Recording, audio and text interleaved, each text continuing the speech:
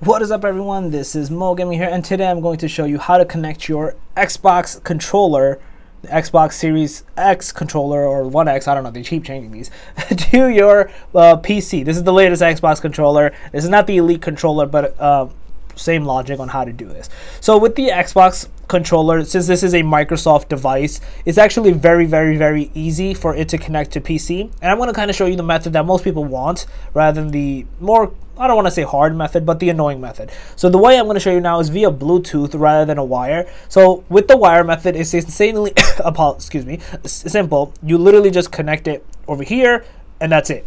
A USB-C device to your PC over here, and then that's it. The controller is going to install and it's going to connect and work seamlessly on your PC. A lot of people tend to not want to do that. They want to do it via a different method, which is the Bluetooth method. And what you're going to do is I'm going to kind of just turn on the controller just to show you, so you can press the button and the controller turns on. So the way this one works is if your computer has a Bluetooth applicable device like I do, my PC itself has a Bluetooth inside of it. What you can do is, once you're over here on this page, you can do add Bluetooth device.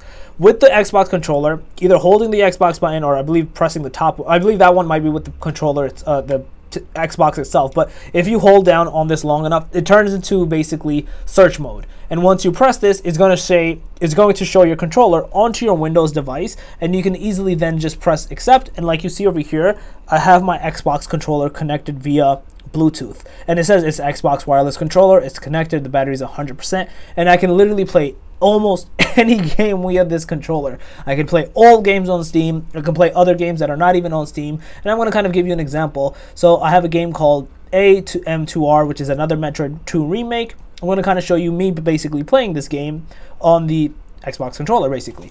So we're going to kind of go into basically the game itself, and I'm going to kind of show you that I'm not playing around. So let's get into this. So as you can see, the game's turned on. Like I said, I'm moving it. I can press A to basically go into the thing. Good memories, very good memories. So you can see, this is my hands. I'm not doing anything. It's literally with the controller. It works.